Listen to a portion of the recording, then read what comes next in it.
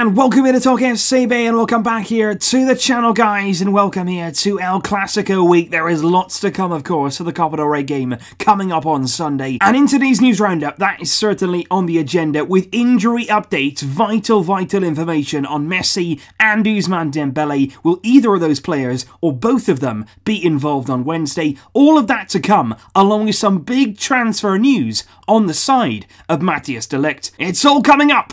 Stay right there. Let's do this. But we will start with some rival news, and in particular some very important information in the title race, simply because yesterday, as you will know, Atletico Madrid dropping points, not only dropping them, but losing to Real Betis. They went there, they had a great chance, a really good opportunity to go there after a draw with Valencia and put some pressure on, but they fell at the Quique Setién hurdle. Real Betis won, Atletico Madrid 0, thanks to a second half penalty from Sergio Canales, and that means that Quique Setién has now beaten Barcelona and Atletico Madrid with Real Betis this season, and with Atletico losing, it actually works out that our point against Valencia, just when we thought we dropped 2, we've actually gained 1. We've moved 1 point further ahead thanks to that loss from Atletico, thanks to that good display from Real Betis, and now we top the table by 6 points. And of course, as we spoke about yesterday, you're looking at the schedule, you're looking at upcoming games, and certainly in the next weekend, things could get very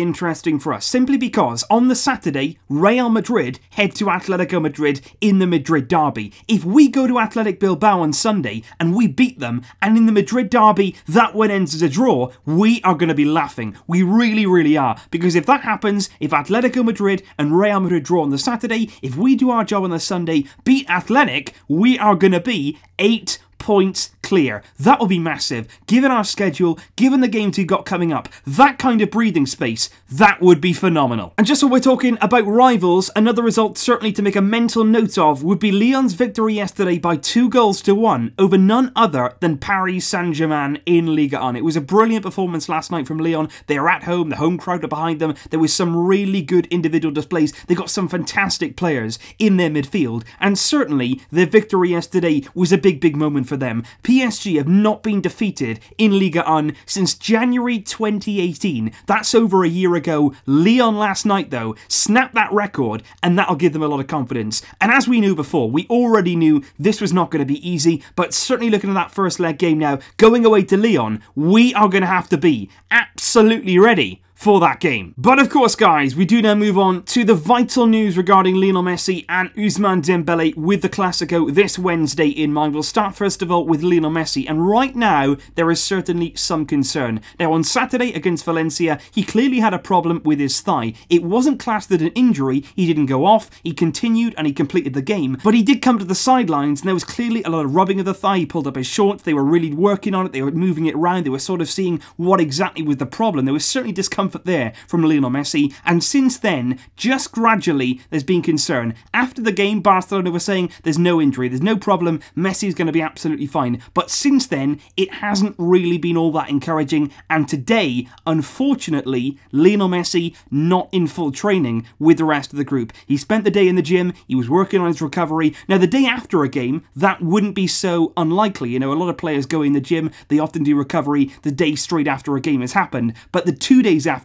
the Monday today, we played on the Saturday, it's not that great to see from Lionel Messi, and it's going to be interesting to see what happens. I think personally he's going to be okay. It's not an injury, it's only discomfort, but at the same time, if there's any element of risk, looking at the games we've got coming up, thinking about the bigger picture, this is still only the Copa del Rey. Even if it is a Clasico, do not risk Messi. If he's not 110%, don't risk him. Do not put him through that. We're going to have to wait and see what happens, but as of right now, there is a bit of concern. On Dembele, though, things are looking slightly better, simply because he's been working really hard since he got that ankle injury to get back as quickly as possible. He's had this game in mind. He wanted to return in the Clasico, and he came in on Sunday, and he was actually ill. He had some fever, and Barcelona actually said, sorry, Ousmane, you can't train, you're too ill. But he came in, he wanted to work, and look at that change in attitude. Look at the player and the professional that he is becoming. He's working hard now, he's getting his head down, he's acting as that model professional that we want wanted him to, and clearly on the pitch, the difference is staggering. But good news today, Monday, Dembele back in training. He's been training with the group. He's 110% recovered from that ankle injury. The only obstacle now is just that little bit of fever, but he did train with the group today and he is okay right now. So with regard to Wednesday, he could well be included. On Dembele, things are positive. And just finally, guys, I want to bring you a story from Mundo Deportivo today, which is, of course, on Matthijs de Ligt. And I think it's very, very significant simply because this is quite an in-depth report here from MD on de Ligt, and particularly about his preferences with regard to an upcoming transfer. And you can see here, the cover reads, De Ligt wants to come. He wants Barca, and that could happen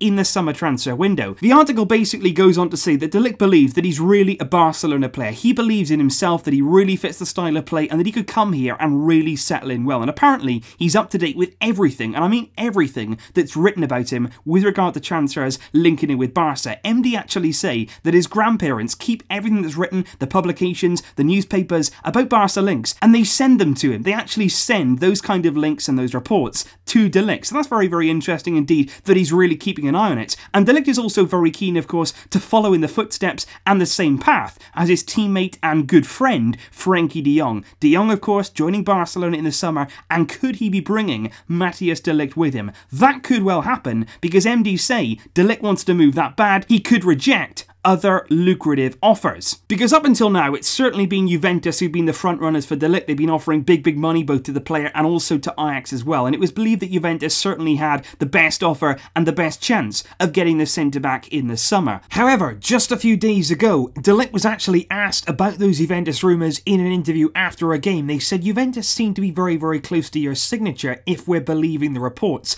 And de Ligt was very clever in his reply. He actually laughed at the journalist. He said, I know what's true and what's not true, and I can only tell you that I laugh about these kind of reports. So certainly, de Ligt to Juve, anything but done here. And so, with that kind of information in mind, and Barcelona's good relationship with Ajax, which has been really good now for quite a long time, very similar clubs, very similar philosophies, and of course it all goes back to Johan Cruyff, but at the same time, that relationship was strengthened even further after the de Jong deal. Everybody was really happy with that. Barcelona have got themselves a fantastic player, Ajax got themselves the fee they wanted, and they were really happy within the club to see de Jong move on to a club like Barcelona and continue on that kind of path, and Barcelona believe they can do a deal very, very similar to that one for Matthijs de Ligt. Barcelona believe they could again make an offer of 75 million euros with a potential 11 million in variables. They believe that could be enough, just like it was with de Jong, to get their hands on de Ligt. So obviously things right now are looking very positive. What could go wrong? Well, it's very, very similar, I think, to the way that de Jong sort of mulled over his decision. He wasn't 100% sure that he was going to go to Barcelona. He did take his time,